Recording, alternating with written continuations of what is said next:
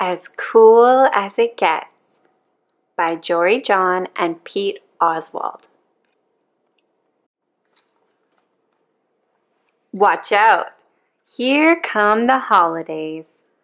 Bells are ringing, jingles are jingling, tinsel is tingling.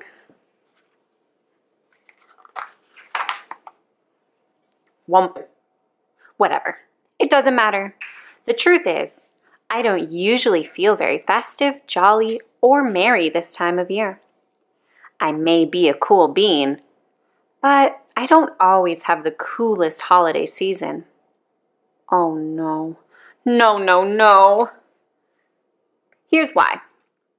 Every year, there's a big ol' fancy ol' holiday party. All the beans in town are there to celebrate and whoop it up. And every single year, we have a gift exchange. To enter, you select a bean's name out of a hat. This year, I randomly picked Beanadette J, not to be confused with Beanadette S. Beanadette J is one of the coolest of the cool beans, and I knew she would be expecting one of the coolest of the cool gifts. It's kind of a big deal.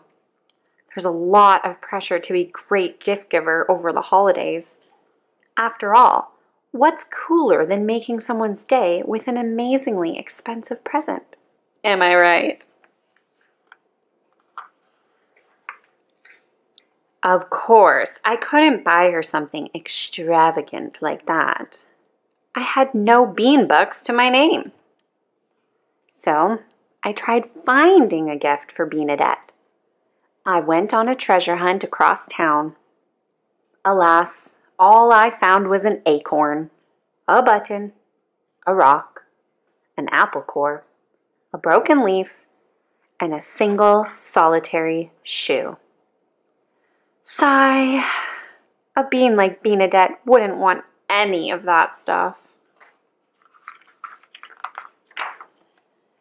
I considered not going to the party at all.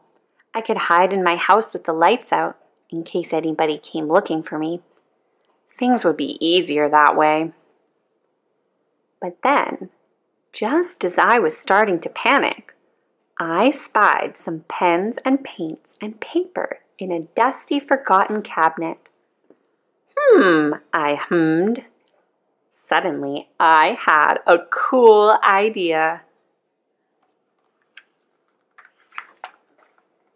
It had been a while since I'd done anything creative, but I decided to give it a whirl. I drew a line, then another, then another. It started out as a simple landscape. Then I added a couple tigers, a lightning bolt, a sporty car, an electric guitar, and a double rainbow. I topped it off with a sketch of Beanadette herself, looking oh so very cool. After an hour or two, I admired my illustration. It had humor. It had heart. It had a lightning bolt. Was it the best thing I'd ever made? Perhaps. I put the drawing in a folder and headed to the party before I could talk myself out of it. It felt like a long walk. By the time I arrived at the house, I'd started having second thoughts. This was before I saw the gifts stacked in the corner, stretching all the way to the ceiling. And then I remembered my silly little folder containing a silly little drawing. Oh no, no, no, no. I sheepishly placed my gift on the stack, not making eye contact with anybody.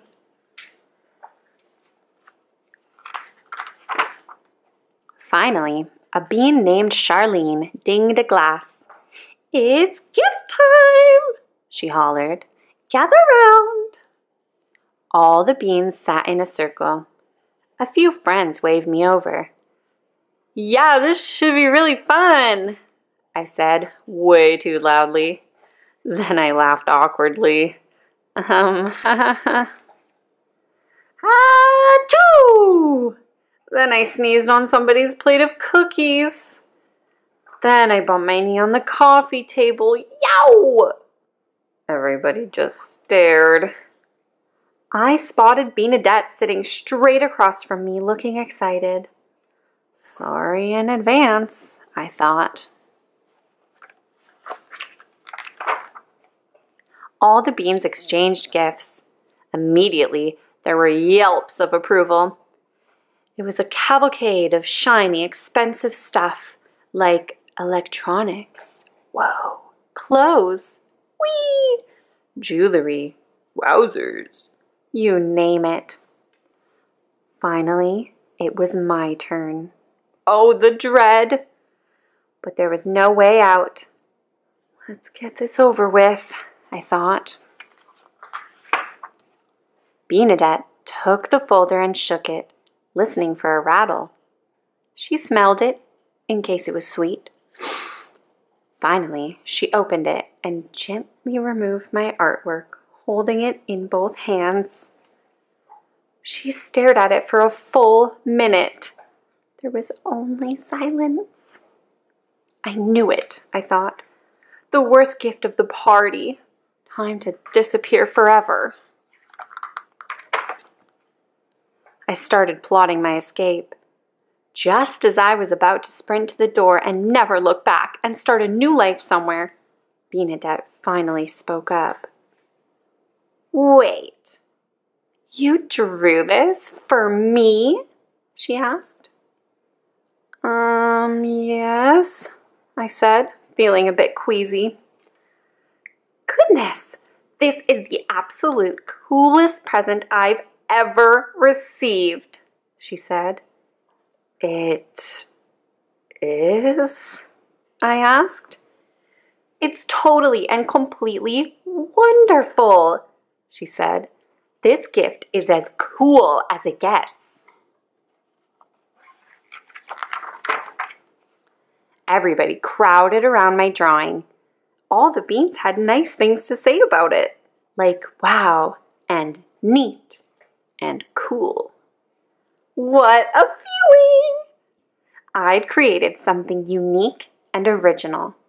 I'd given it away, and it had made somebody happy. All in a day. The rest of the party sped by in a blur of holiday music, sweets, and fun games. Some of the other beans asked if I would make drawings for them. Oh, and I received a neat present, too. It was a scarf that a bean named Jean had knitted for me. He'd been really nervous about my reaction, he said. I told Jean how much it meant that he'd taken the time to make me something. And my new scarf kept me cozy when I went outside. It was truly a cool and also warm gift indeed. The walk felt shorter this time. I had a pep in my step and a smile on my face. So yeah, this has actually turned into a pretty cool holiday season after all. I've realized that a gift is a gift, whether it's bought, found, or created from scratch. I even came up with a new motto. When in doubt, just make something. So that's what I'm going to do from now on. Happy holidays, every bean!